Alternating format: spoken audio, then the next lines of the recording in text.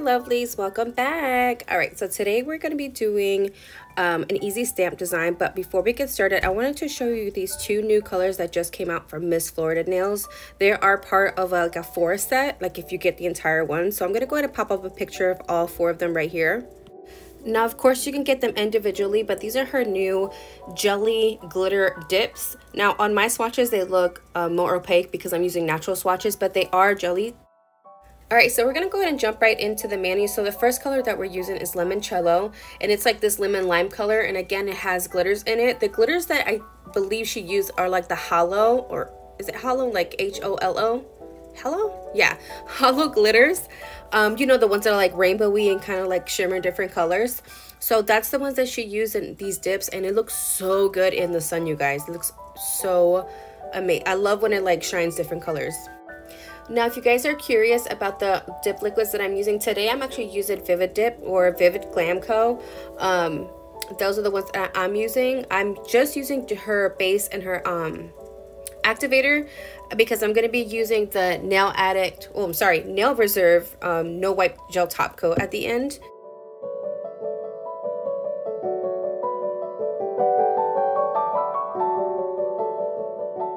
Now, even with the first dip, you guys can already see like the shimmeries and the glitters, but I'm gonna go ahead and just do 2 dips of all of the colors. And that's just, for me, in my opinion, just to keep it that jelly kind of look.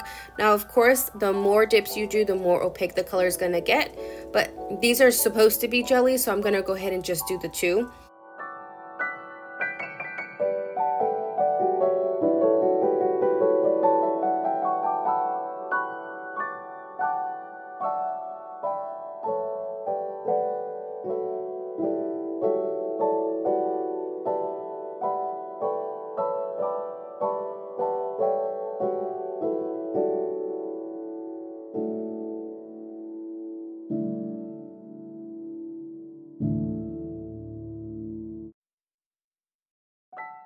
All right, you guys, you know I'm a big fan of slow drying dip liquids. Now, if you notice that I'm actually, for this mani, I'm actually gonna go ahead and clean up my cuticle area before I dust off, and that just gives the time for the dip liquid, like the base gel and the actual powder, to kind of merge together.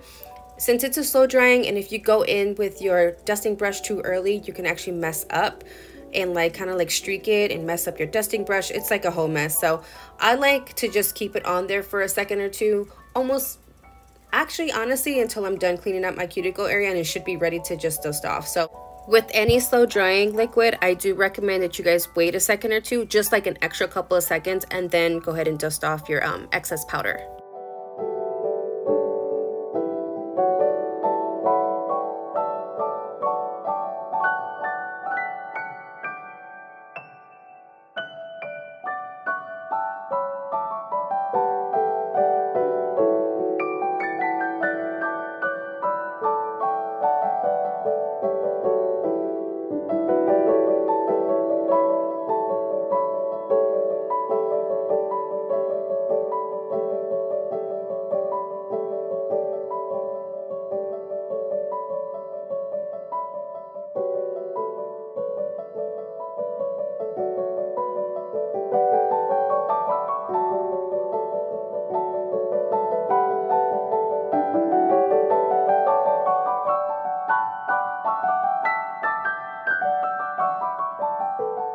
Okay, so I decided that I was going to do an ombre in the middle nail. So I'm going to go ahead and actually set that aside. And then we're going to go ahead and get the next color ready. The next color is called Purple Rain. And of course, it's a purple because you guys know I love purple. But honestly, you guys, I think purple and green always look really good together. It's kind of like, for me, mint and pink. Obviously, like black and white, rose gold and navy, things like that, those colors always look good together. I think for me personally, it's purple and like that lime green color. So I'm gonna go ahead and do the same steps like I did on my thumb and my pointer. I'm gonna go ahead and put the dip base kind of almost like a full nail, not too close, but it's because I don't want it to be too faded towards the cuticle area, so that's why I did it closer than usual. I'm gonna go ahead and lay it down, clean up my cuticle area, and dust off. So I'm gonna go ahead and let you guys watch while I do my ring finger and my pinky, and then we'll be back when I do my middle finger.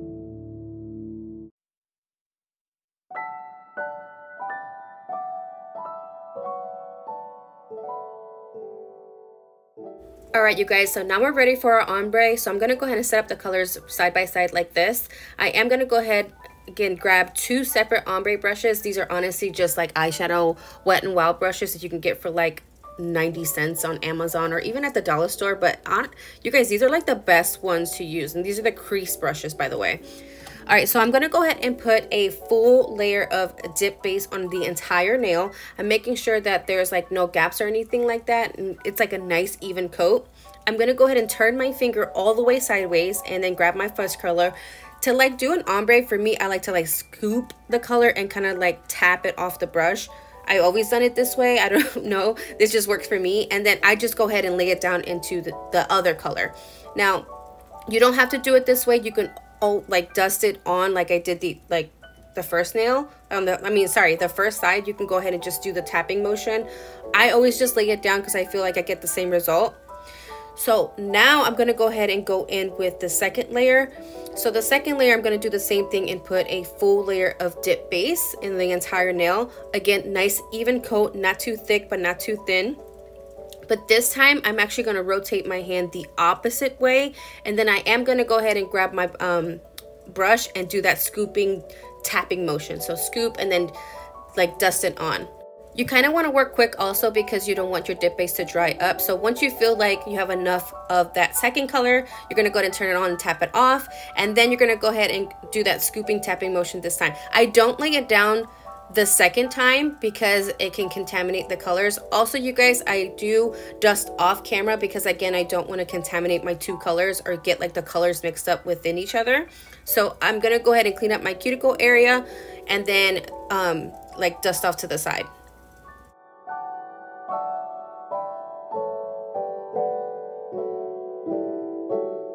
All right, and this is how we're looking like. So I'm gonna go ahead and get ready. At this point, this is where you're gonna go ahead and just like clean up your area a little bit, but you're also gonna go ahead and grab your favorite clear. Today I'm using Double Dips clear, and I'm gonna go ahead and basically apply a full layer of dip base on all of my nails, and I'm gonna go ahead and dip it into the clear. I usually dust it on, you guys, like you know how I do, like, you know, do like the pour over method, but since it's clear, I'm just going to go ahead and dip my fingers into the jar. After that, you guys, I'm going to go ahead and activate it. I will be filing off camera because I want to go ahead and just jump right into the stamping.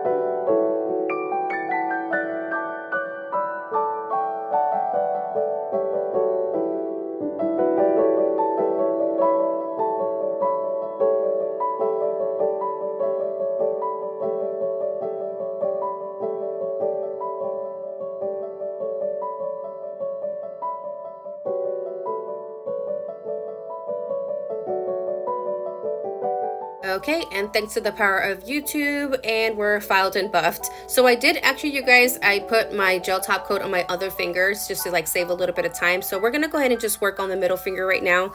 So this is actually the stamping plate that I got from Amazon. I got it in like one of those like packs of 10, but I really like this one because it has like all those like abstract shapes and like, I don't know, I'm really into like leaves and stuff. So I'm gonna be using this one and this one.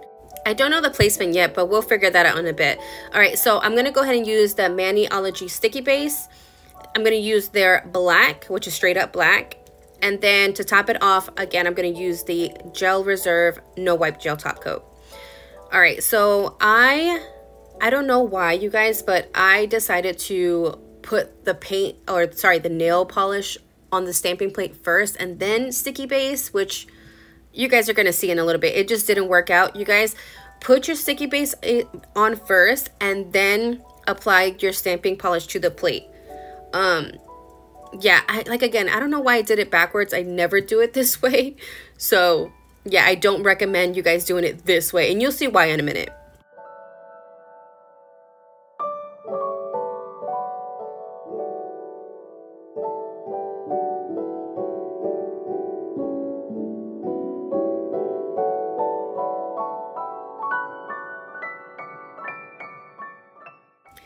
So you guys, stamping polish actually dries fairly quickly, and since it was on there for a couple of seconds too much, look, it didn't pick up the design. So yeah, let's not do that again.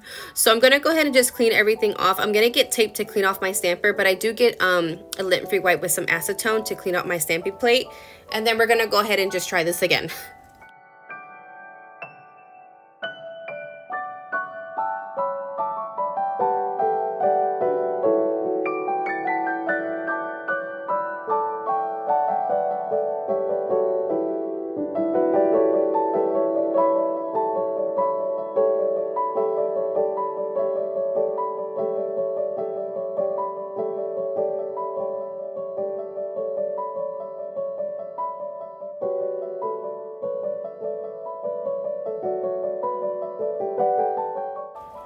All right, nice and easy roll, and the design comes up. Thank goodness.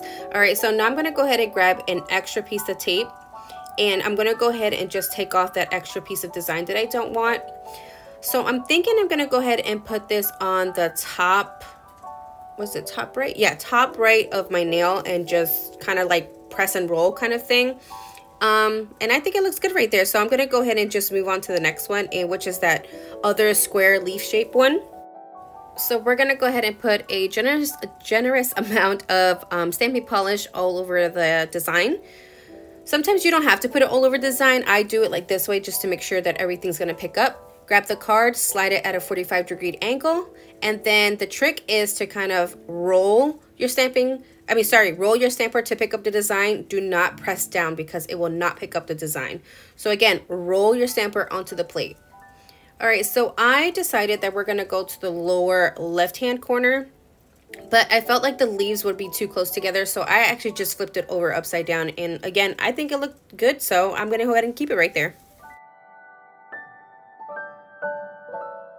And there you have it, nice and easy abstract with just 2 pieces of the stamping plate. And honestly, a little bit goes a long way, and it looked good. So I'm gonna go ahead and put this to the side, and now we're ready for our gel top coat. I do wait like about 30 seconds or so to make sure that that stamping polish is completely dry, because sometimes it can smudge. Now you can go ahead and use Maniology's smudge free top coat and then do a gel top coat on top of that. That also works. I have done it that way, but I just wait a little bit extra just to make sure it's dry and just use a regular gel top coat on top of it. All right, so this is how we're looking like right out the lamp. We're looking a little crusty, so we're gonna go ahead and get some of our Scales of a Mermaid cuticle oil, and I'm gonna go ahead and put that all over my cuticle area and just rub it into my skin. We're gonna go ahead and hydrate all that. All right, you guys, and this is our final result. It's something simple, so easy with an ombre. I love the way it came out. I hope you guys loved it too. You guys don't forget to comment and subscribe down below, and I will see you guys in the next one. Bye.